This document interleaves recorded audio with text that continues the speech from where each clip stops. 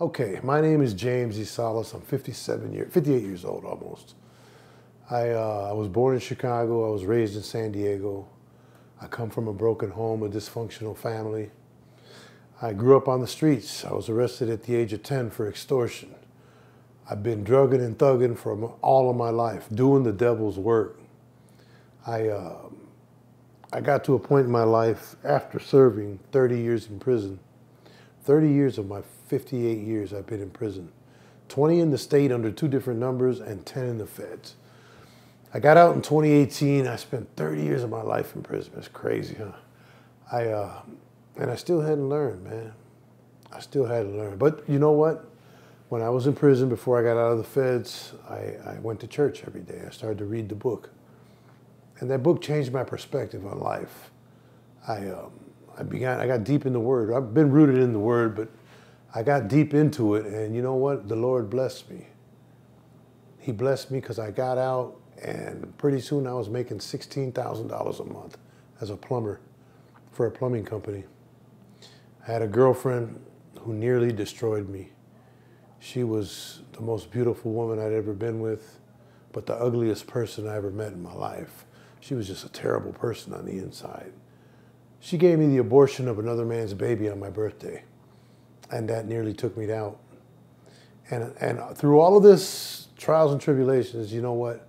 The Lord blessed me, gave me the strength, the wisdom, the discipline, the discernment to push forward and get a good job and make good money.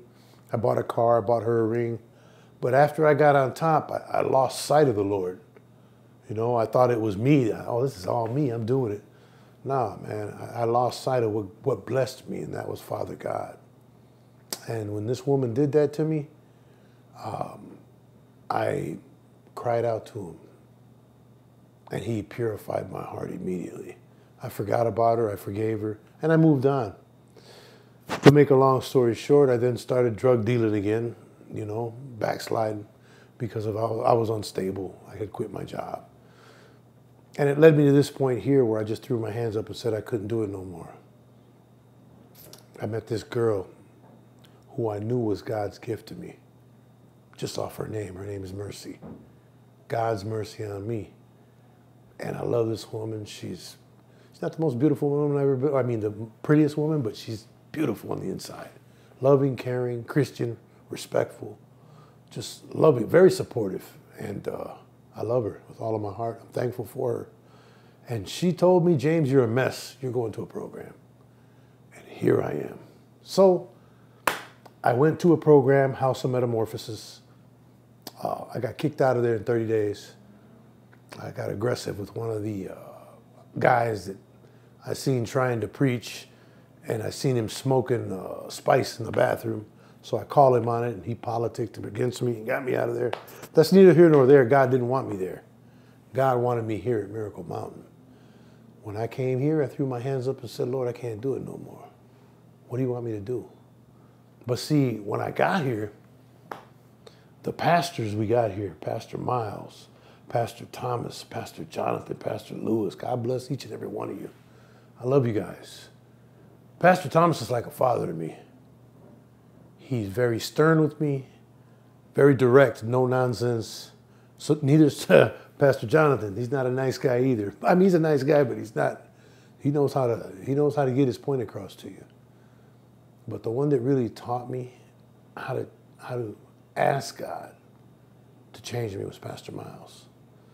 My brother, Pastor Miles, taught me that, James, you can't do it on your own. You have to ask God.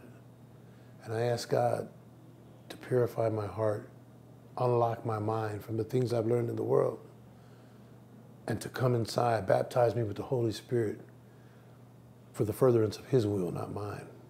I've always been a proud man. I like to dress nice, always had money, women, fast cars. None of that matters anymore. What matters is I get to spread the gospel of Jesus. I get to work with kids that I may have affected by selling dope somewhere along the line. I tell you, man, I'm a gang member. I've been in prison 30 years, and I've never felt more complete in my life until I came to Miracle Mountain. It's that Miracle Mountain tap water. That's what you want.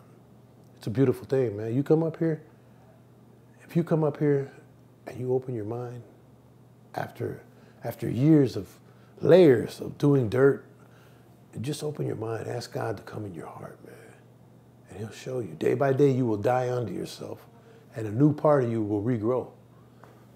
You know, I can't explain it, man. I pray, and I just find myself crying, tears coming down my face, purging all that bad stuff out, you know? It's beautiful, man. And I thank God. I know he's there. I know he loves me. I know he's always gently landed me on my feet. Because in reality, doing what I've done and being where I've been, I shouldn't be alive today. It's by his good grace and mercy. Come to Miracle Mountain.